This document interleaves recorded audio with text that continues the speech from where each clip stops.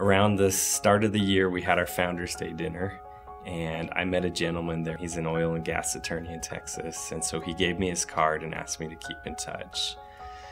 Around the same time at the law school, we were taught by Career Services to keep kind of a spreadsheet of our contacts that we had met. So I went home and I put his name in the spreadsheet, and then I sent him a short email saying, "Douglas, it was nice meeting you."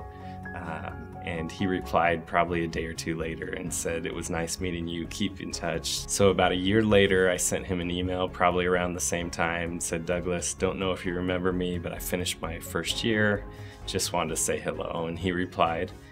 And then around placement break, one of my friends was going to Dallas for the break, and I mentioned that I knew an attorney there, and I said she should contact him. So I emailed Douglas and gave him a heads up that she would be in town. And he replied, and he said that he was impressed that I kept a database. And he mentioned in his email that at that time he had 10,000 names in his database.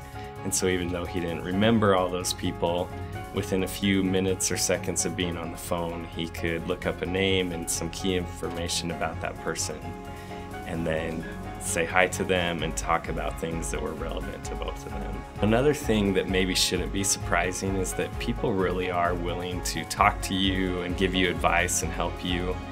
And sometimes we think that we're new law students or we don't know anything, but people are pretty good and they want to see you succeed.